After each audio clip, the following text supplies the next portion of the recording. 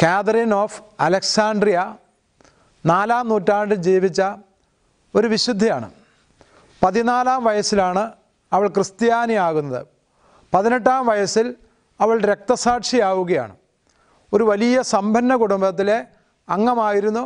മാക്സെൻഡ്യൂസ് ചക്രവർത്തിയുടെ കാലത്താണ് അവൾ രക്തസാക്ഷിയായിത്തീരുന്നത്. മാക്സിമിയൻ ചക്രവർത്തിയുടെ കാലത്ത് അലക്സാണ്ട്രിയയിലെ ജനറലായിരുന്ന കോൺസ്റ്റൻസിൻ്റെ മകളാണ് കാതറിൻ ഓഫ് അലക്സാണ്ട്രിയ. വളരെ ചെറുപ്പത്തിൽ പഠനകാര്യങ്ങളിൽ അഗാധമായ ശ്രദ്ധ ചെലുത്തിയ, വിജ്ഞാനത്തെ അഗാധമായി സ്നേഹിച്ച ഒരു പെൺകുട്ടിയാണ് കാതറിൻ. ഉണ്ണീശോയും വഹിച്ചുകൊണ്ടുള്ള പരിശുദ്ധ അമ്മയുടെ ഒരു ദർശനം അവൾ കാണുകയും തുടർന്ന് അവൾ ഒരു ക്രിസ്ത്യാനിയായി തീരുവാനുള്ള പരിശ്രമം നടത്തുകയും ചെയ്യുകയാണ്. വളരെ ചെറുപ്പകാലത്ത് യേശുവിലുള്ള വിശ്വാസം ഏറ്റുപറഞ്ഞ ഇവളുടെ പിതാവ് ഉപേക്ഷിക്കുകയാണ്. പിന്നീട് സഹായത്തിനായി ഉണ്ടായിരുന്ന ഒരു ക്രിസ്തീയ വിശ്വാസത്തിൽപ്പെട്ട സ്ത്രീ അവളുടെ പരിചരണം ഏറ്റെടുക്കുകയും വിശ്വാസത്തിൽ വളർത്തുവാൻ പരിശ്രമിക്കുകയും ചെയ്തു.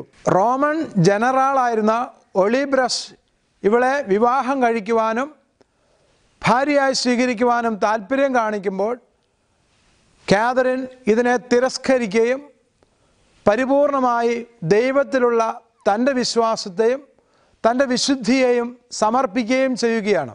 മാക്സെൻഡിയസ് ചക്രവർത്തിയുടെ അടുക്കൽ പോയി ക്രിസ്ത്യാനികൾക്ക് നേരെ ഉയരുന്ന അദ്ദേഹത്തിൻ്റെ ക്രൂരതകളെക്കുറിച്ച് സംസാരിക്കാനുള്ള തൻ്റെ ഇടം ഈ 18 വയസ്സ് മാത്രം പ്രായമുള്ള പെൺകുട്ടി കാണിക്കുകയാണ്. അതിൻ്റെ പേരിൽ വിജാതീയരായ 50 പണ്ഡിതരെ അണിനിരത്തുകയും കാതറിനെ സംവാദത്തിന് വേണ്ടി ക്ഷണിക്കുകയും ചെയ്യുകയാണ്.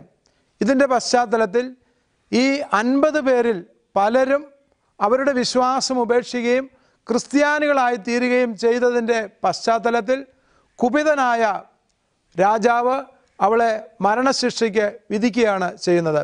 പ്രിയപ്പെട്ട സഹോദരങ്ങളെ, നമ്മളുടെ പ്രായവും നമ്മുടെ ആരോഗ്യവും നമ്മളുടെ നിലയും വിലയുമൊന്നും ദൈവിക സന്നിധിയിൽ വിശ്വാസത്തിന് തടസ്സമാകില്ല എന്ന് 18 വയസ്സുള്ള ഈ പെൺകുട്ടി നമ്മളെ ഓർമ്മപ്പെടുത്തുകയാണ്.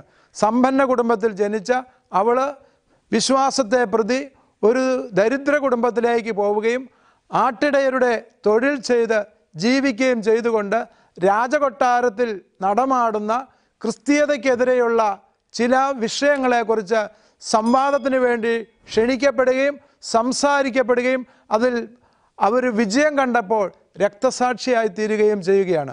അനുദിന ജീവിതത്തിൽ നമുക്ക് ലഭിച്ചിരിക്കുന്ന വിശ്വാസത്തെ മുറുകെ പിടിച്ച് മുന്നേറാനുള്ള കരുത്ത് ദൈവമേ ഞങ്ങൾക്ക് നൽകണമേ എന്ന് പ്രാർത്ഥിക്കാം. ദൈവം നമ്മളെല്ലാവരെയും സമൃദ്ധമായിട്ട് അനുഗ്രഹിക്കട്ടെ.